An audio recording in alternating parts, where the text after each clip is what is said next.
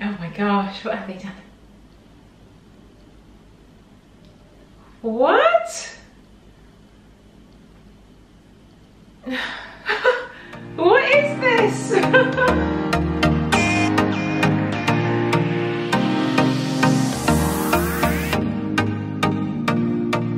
Welcome back to another video. If you're new here, my name is Charlene. On this channel I talk about fragrances, lifestyle and tea. Today's video is a big video for me. If you guys have been watching my channel, you know I have been doing a series dedicated to my beloved Miss Dior perfume. This was my signature scent for forever. And today the fragrance has just been released. I have received my bottle, so I will be sharing my very first impressions with you guys. I had my predictions for this perfume, and I'm sure you guys know how much I was hoping they'll bring back that praline, unique note of popcorn, cherry, strawberry. And let's just see. If you guys have seen my whole series, which I want you guys to check out because I go through every single flanker from this house. It's a mini series I've done all about Miss Dior, and I rank the fragrances in terms of their longevity. Also, I rank my most loved from the collection in the house, and I also go through everything about Miss Dior and the journey it has made from 2005 up to 2021. I go through the body care, skincare, everything. Guys, check out that video. This is a fragrance house and most definitely a perfume I am loyal to, guys. I buy everything Miss Dior. I'm the biggest fan of this perfume, but they have made some major changes where I had to get used to this perfume. Let's sample this fragrance, guys, because I have no idea. In my last video, I spoke about how the 2017 version had a praline note that didn't seem to match the skincare, and I was wondering, well, if Christian Dior is going to reformulate this perfume, I have a feeling they're either going to drop that creamy chocolatey note and have the fragrance match the flankers.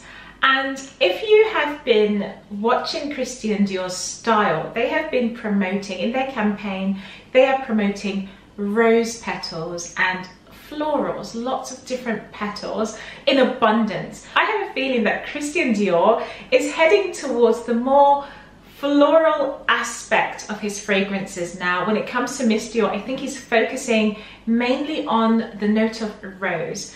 And in Grass, which is where he has his beautiful rose field, I think this is going to take center stage now of his fragrance line, and in terms of Miss Dior, and that's what I'm seeing. They're dropping all the fruity notes and they're focusing a lot more on florals. When you look at the campaign, you take into account the color of the bottle, the aesthetics of the fragrance as well. I'm seeing a confetti of different colors now.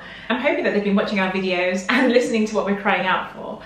And we've been asking for this popcorn, cherry, strawberry, something fruity and sweet, bring that back. If not, I think Christian Dior is going to go the other way, and I think they're going to do more delicate florals. And when you go by like the campaign and the colors, I think there might be like a bluebell, violet, soft petal note in here. I see some butterflies, some cornflower in here, so it looks like it might go a little bit more on the blue side of the florals. That's why I'm hinting at maybe some iris or perhaps some violet notes in here. That's just from the marketing that I can see, guys. And yeah, I'm really excited to try this, guys. So let's just get into it. I've been rambling on for long enough now, so I know you guys just want me to sample this. So guys, this is my true first impressions of this perfume. I have not smelt this, guys. So I am going to spray this now. I'm going to spray it on a card first. Oh my gosh, what have they done? What? What is this? Okay, so let's get to the point. So, this is going to be non-biased. Okay, so my first impressions is that I like it. However, the reason why I say I like it is because in my mind I thought they were going to do something totally different from the original. The praline is still in here, but it's not strong. It's been overshadowed by... So, oh my gosh. The praline note is still in there, thank goodness. We still have that rose in here. It's a little bit more floral. I think I'm getting a little bit of violet, but it's not powdery. And I'm getting this citrus as well. And yeah, I pick up a citrus. Let's see, because I haven't... Does it say what's in here? I like it, guys, but I can't say I love it. Am I disappointed? I can't say that I'm extremely disappointed, because in my last video I was going through some of the flankers, and there are 2 fragrances there that I think are quite similar to this one in a sense. So I can see it was heading in that direction anyway, so I'm not surprised. And that praline note is still in here. I can't really say that this fragrance excites me, but I would definitely have to get used to this perfume. This new perfume has a slight likeness to Absolutely Blooming. I think I'm getting a bit of that peony note. It's become a lot more floral. So here I have my new release here, and that's the packaging there. And I'm going to hold them up side by side. This is the 2017 version. So if I hold them up side by side, you can just see the color difference there. The 2017, you've got more of like a gray shade on the labeling. And then on the new version, we do have a lilac shade. So these two, the packaging is more or less the same, guys. And I have 150 ml here, and this is my 30 ml here. You have the houndstooth design on the side. And again, you've got houndstooth down the side there and at the top. So let's unbox my new fragrance, guys. Now that the fragrance is drying down, I have to say it's a bit more, it reminds me a lot of Blooming Bouquet. Very much so. Okay. All right, so let's unbox this one here and let's just have a look. So yes, again, you've got that lilac shade in here. It's very much like a lilac-y grey, which is really beautiful actually. It's like a soft velvety lilac grey. You can probably see it there. The camera's picking it up more on that side there. So that's the colour. So you can see there's a subtle change there in the packaging. And oh, it's so beautiful. Darlings, that's my new fragrance, the new release of Miss Dior 2021. So pretty, guys. It's very pretty. Very different. Yeah, they've changed it up so much. Oh my gosh, guys. So now that this has dried down a bit more, I feel like I'm picking up some violet, I'm picking up peony, and I'm picking up a fruity note. It's either, it could be a peachy note in there.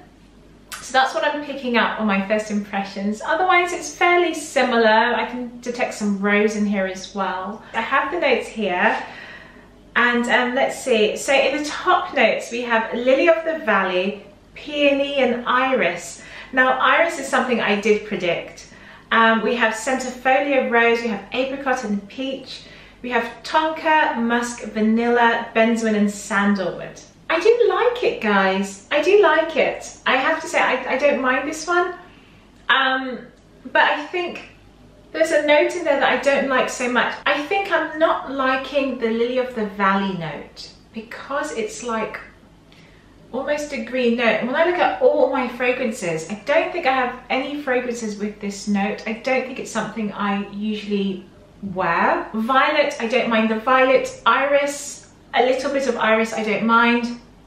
But I think you guys would like this. If you like Absolutely Blooming, you will like this because it's not as rich as Absolutely Blooming, but it has more, it's sweeter than Absolutely Blooming. I think Absolutely Blooming is a little bit fresh and bright. This one is floral, very much floral. There is a creaminess to this fragrance as well. And yeah, I do get the vanilla. Tonka slightly, it's like a smooth, light Tonka. And there's some sandalwood in here as well. So I have to say, I am quite pleasantly surprised, guys. And this is a like. And I didn't think I was going to like this fragrance, to be honest.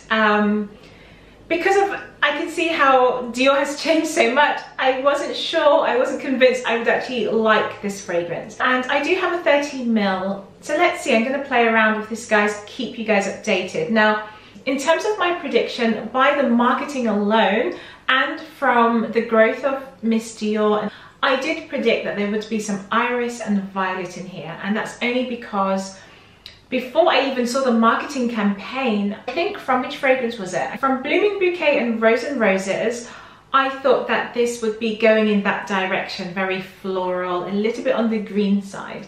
So I thought maybe they would add something, you know, very green in here, but there is Lily of the Valley, and I think that I'm picking that up a lot in the opening of this perfume, and I'm not keen on it. But I can't say it's a no for me. This is very fresh. I think this would really suit the younger crowd nicely because it's sweet and floral. I think it's a nice balance. This fragrance is, again, fairly different. It's not close enough to say that, oh, okay, I can just get on with this now. It's still quite a different perfume. So once again, guys, like you will see in my other videos, it's a new fragrance, and maybe this should have been called Little Dior instead of Miss Dior or Petite Dior or something different, like just a new name, I think. I really do hope that Christian Dior will keep this perfume in its collection. It's a shame if this one does eventually become discontinued. I actually have a 30ml bottle, so I don't know if the shape of this fragrance is different because of the size, but usually with Christian Dior, it's exactly the same. Just by the neck of the bottle, this part has a ridge here.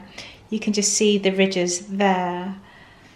And then we have a plain side just here. Then we have the houndstooth at the bottom there. And then we have that silver metallic bow. And then you have the see-through lid with the logo here at the top.